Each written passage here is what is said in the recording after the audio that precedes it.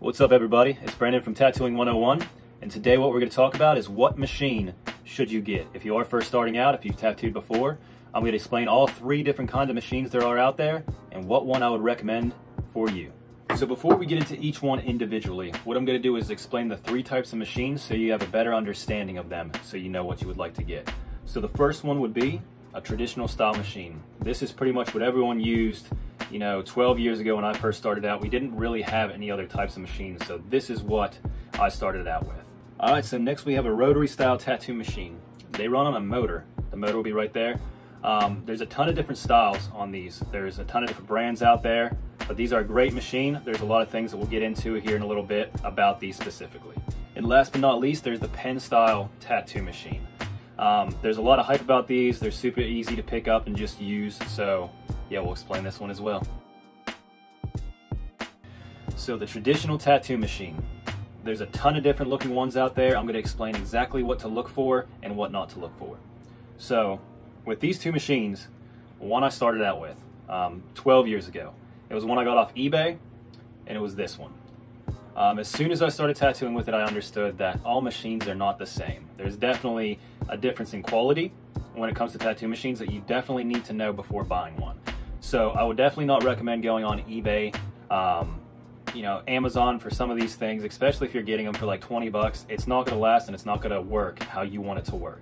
And with tattooing, what you use is super important to the quality of tattoos that you come out with. So I'm going to explain it a little bit. So some pros and cons to this machine.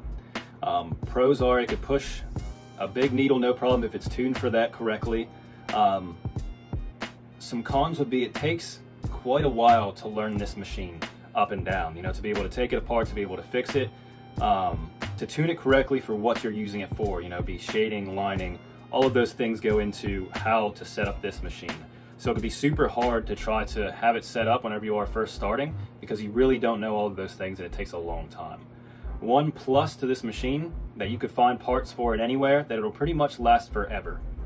You have the frame. If you have to replace the coils, amateur bar, any of that stuff, you could just do this. So these machines will pretty much last your lifetime if you take care.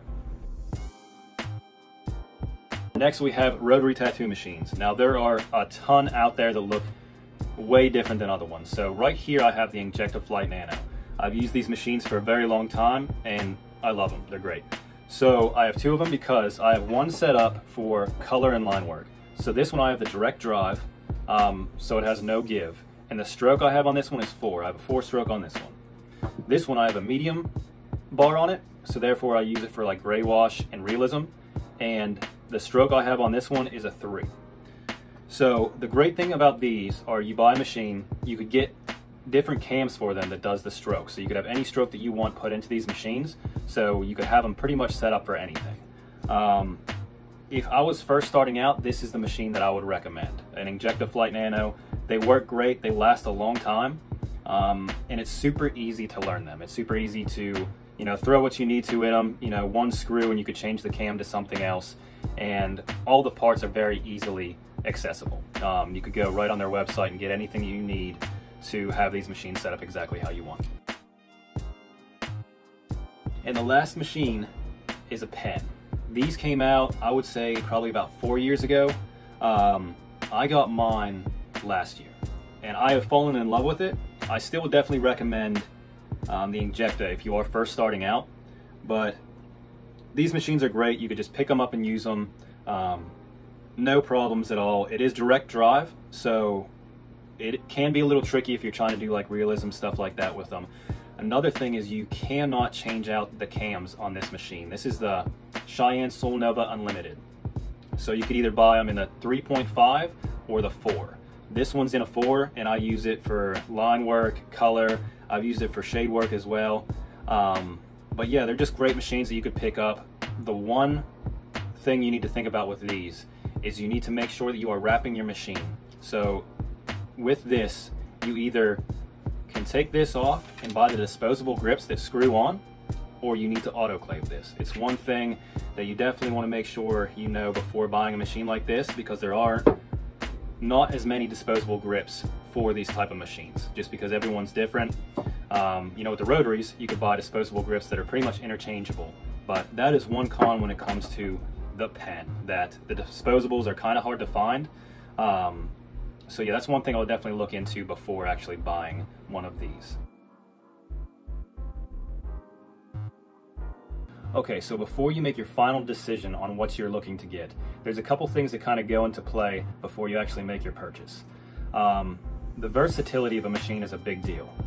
So if I'm looking for a machine, I want something with a long stroke because of the style that I do.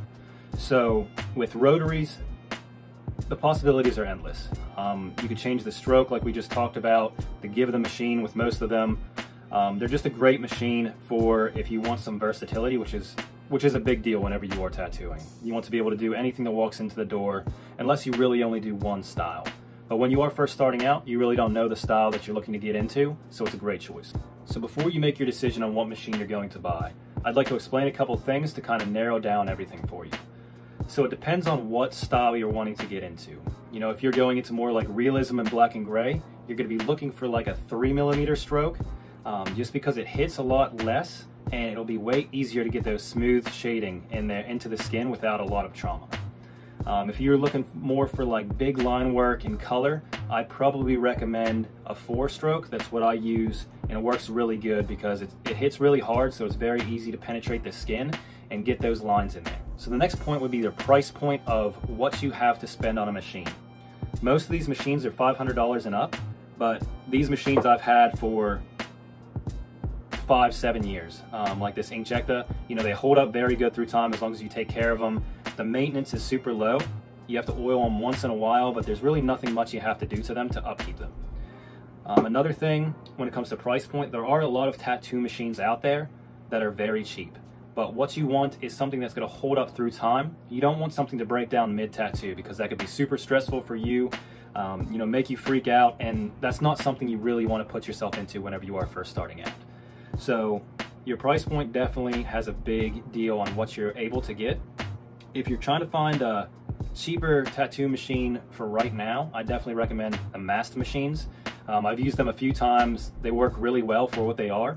But I would definitely recommend, as soon as you do have the cash to get something, I'd definitely upgrade to something like the Inkjecta Flight Nano or even the Cheyenne tattoo machines, just because they work and they hold up through time. And the last point, and probably the biggest point on this list, would be what is comfortable for you. There's no legendary machine that's going to work for everyone. There's a lot that goes into being comfortable with a machine. It took me a while to get used to the pen style machines just because I was so used to the Inkjecta style with like the grip and that weight being in the back. So my best advice would be try out other machines whenever you can. Some will feel uncomfortable for you, some won't work as well for you. So just building that knowledge on different type of machines so that when you find one that works perfectly for you and the style of tattooing you do, you know exactly what's going to work for the rest of your career.